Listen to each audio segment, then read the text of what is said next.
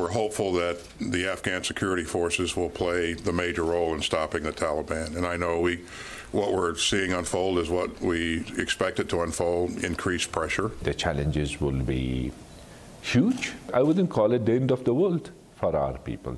I would say that it will be very challenging, and that's why I am of the opinion that the whole focus has to be on achieving peace, but this doesn't only take us, it takes the other side.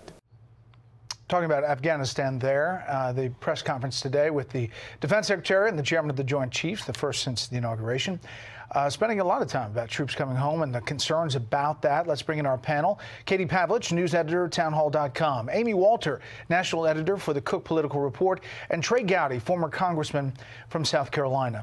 You know, Amy, the political impetus for this is now solidified. You had a Republican president pushing for this, a Democratic president doing it, and the population in the U.S. is for it. But there are concerns.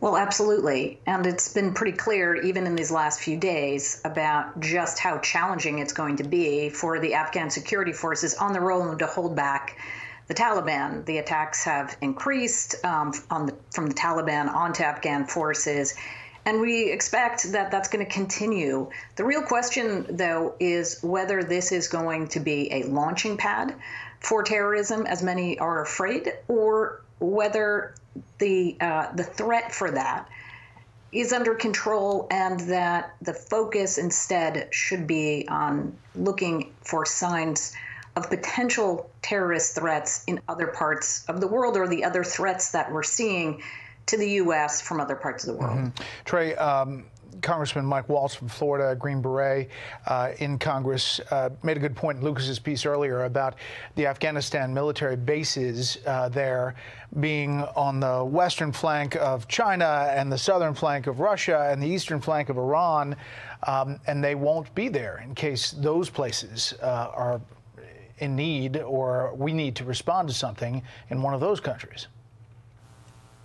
Yeah, Brett, I think the congressman was talking hypothetically if there's a conflict over Taiwan. Look, reasonable minds differ on this. It's a complicated issue, but Brett, it's been a long war, but unfortunately the war is not over. I get that there are people who are tired of fighting it, but it is not over, and it won't be over in our lifetime. I can tell you, having served on the Intelligence Committee, I have no doubt that the United States will be able to gather intelligence even if we withdraw. But I do have doubts on whether or not we'll be able to act on it. You know, the general referred to an over-the-horizon force. That's great, but it's not as good as an around-the-corner force. I think we're going to be drugged back in to conflict. The question is, how quick can we get there? Yeah. We did the story yesterday, Katie, about Jennifer Griffin did about Afghan interpreters who've been working with U.S. troops on the ground, almost 17,000 of them. Today, following up on that, a question to the Chairman of the Joint Chiefs. Take a listen. Interpreters and others that have worked closely with the U.S. government, the intent is with the State Department in the lead is to make sure that it's really a moral imperative that we take care of those that have worked closely with us if their lives are in danger, et cetera. But I would also caution some folks on some speculation here. It's a bit early to tell what the outcomes are going to be. Yeah, and this is to bring them to the U.S. or get them out of Afghanistan. But they're going to wait and see how the Afghan forces do.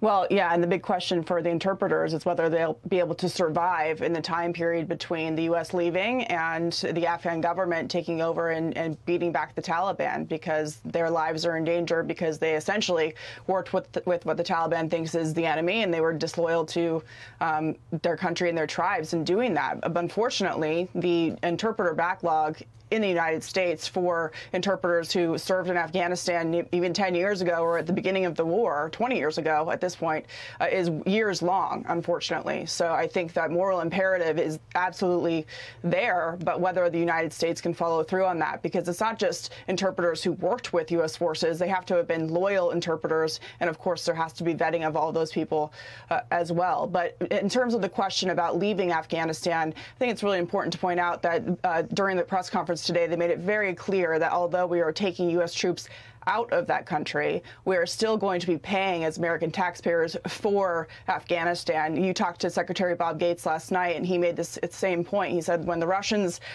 were propping up the Afghan government, they were successful. But as soon as the Soviet Union collapsed, the Taliban essentially gained a lot more control. So the United States taxpayer is still going to be in Afghanistan funding the Afghan government, and they're hoping that they can keep the Taliban at bay. Yeah, that's always a big issue, too, when it gets to budget time, about foreign aid and what that means and what the dollar amounts should be.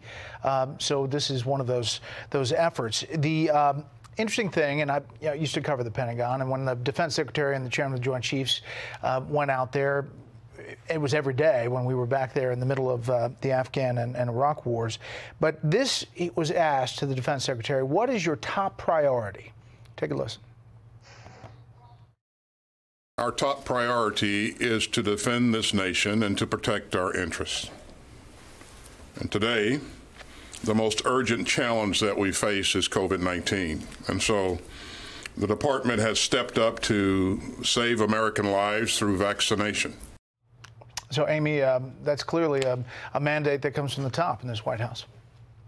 That is, yes, that the priority right now is for eradicating the threat of COVID. But obviously, in the next few months here, as we get more and more people with their double vaccinations, the threat is going to lessen. That doesn't mean that the other strains out there couldn't be problematic.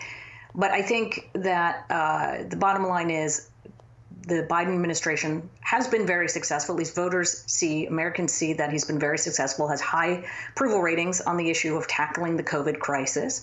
And so keeping that front and center is certainly helpful.